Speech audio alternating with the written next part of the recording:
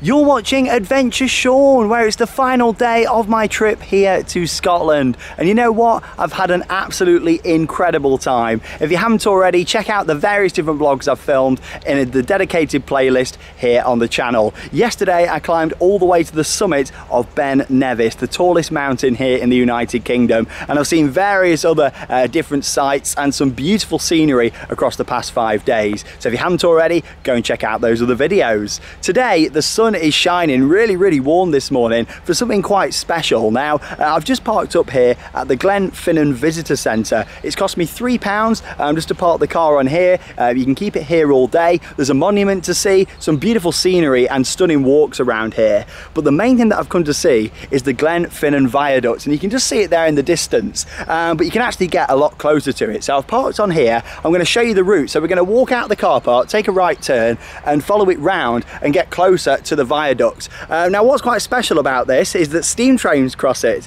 and you also may recognise it as it's a very popular film location that was used for Harry Potter. So this is really exciting. I'm actually going to be covering a lot of Harry Potter film locations in the coming months on the channel, so stay tuned for that. But yeah, the Glenfinnan Viaduct, we're going to get nice and close to it. But not only that, in about an hour's time there's going to be a steam train, but not just any steam train. The Jacobite Steam Train is going to be crossing over the viaduct. So I need to get a move on. I need to walk round there. I think it's maybe going to take 20 minutes to half an hour to walk round, but I'm not too sure. But luckily the sun's shining, it's a gorgeous day. We can get set up round there. From reading online, it gets very busy, so you want to get here early if you're going to be doing this. Let's get round there, get a spot up there on the hillside looking at the viaduct, and yeah, we're going to get to see a steam train crossing over and bring back them Harry Potter memories, of course, and you're going to really recognise the scenery from the movies. So we're going to go off the car park, take a right, and yeah, let's go and have a look.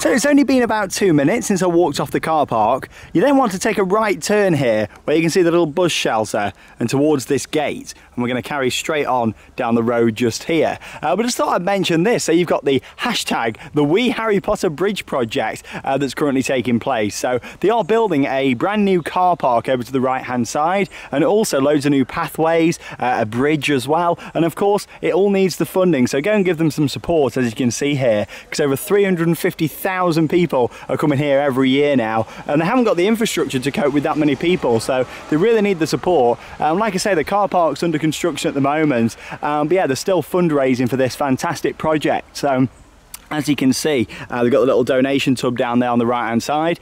So yeah, make a donation if you come in here. I've just put some coins in that I had. It's rare that you have cash, isn't it, these days with the virus? It's mostly card payments, but yeah, put a few pounds in that I had spare, because it's going to a great cause, isn't it, to help them make this a safer access, and hopefully people won't have to then walk along the side of the road here. I imagine the new car park's going to be on the right hand side, and they'll put a bridge in going straight across onto this pathway. So right, let's carry on.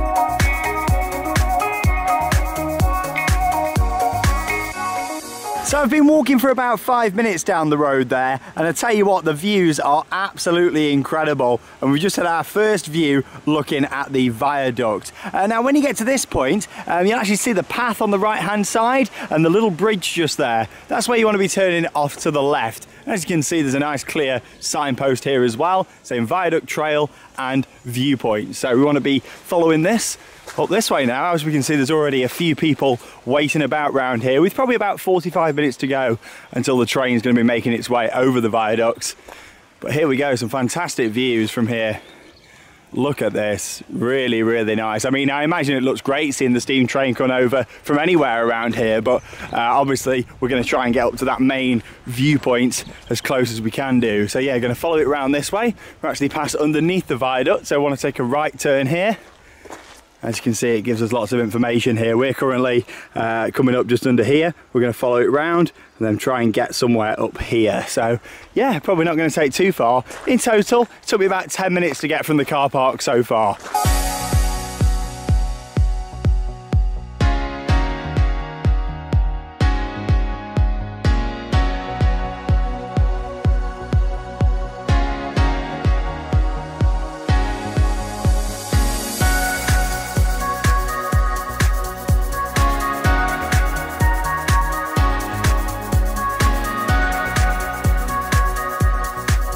It's absolutely stunning to see, isn't it? Even without a steam train going over, it's an absolutely incredible structure. And it's already starting to get pretty busy up there in the best viewing locations. As you can see, people just camped out there up on the hillside, waiting for the steam train to come along. So that's exactly where I'm going to go now. And I'll sit and wait and just take in this absolutely beautiful scenery. It's gorgeous, isn't it? Absolutely spectacular. Follow it around this way, and I'll see you up there at the viewing point.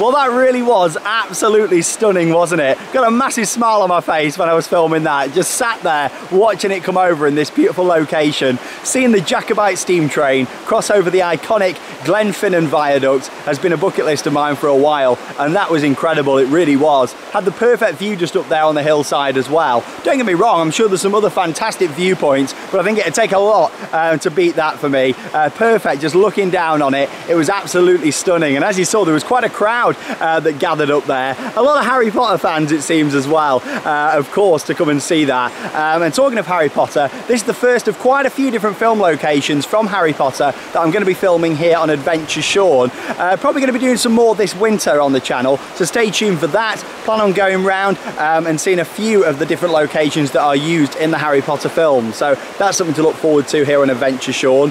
Well, this has been wonderful. It's my last day here in Scotland today, and you know what, seeing that has been fantastic. Yeah, you know, I could just cross over on a normal train, but now I want to be on the steam train, and I'll do that at some point in the future. That can be a further adventure on this channel. But yeah, in terms of getting down here, you want to allow probably 30 minutes, I'd say, if you're parking up there on the visitor centre, to walk down the road. It's nice and easy, onto the main road on the path there, and then take a right turn, follow it down, and then a left up the hill. So really nice and easy to get that view. And like I say, you can see it from anywhere around here. You can even stand here down the bottom where I am now and get a great view of it. But in my opinion, you want to be a little bit higher up so you can see it and really feel it as well, and wave at everybody on there. Honestly, what a fantastic experience to come and see that. And the scenery around here is absolutely gorgeous yet again. But there we go. Thanks for joining me in the second to last vlog from this trip to Scotland. I've got one more video coming up. I'm going to take a nice scenic drive from Fort William through Loch Lomond and put some footage in of that. So stay tuned for that here on Adventure Sean. Thank you very much for watching, and of course get yourselves down here and come and check this out, especially if you're a Harry Potter fan. Get out there and have your own adventures. See you soon.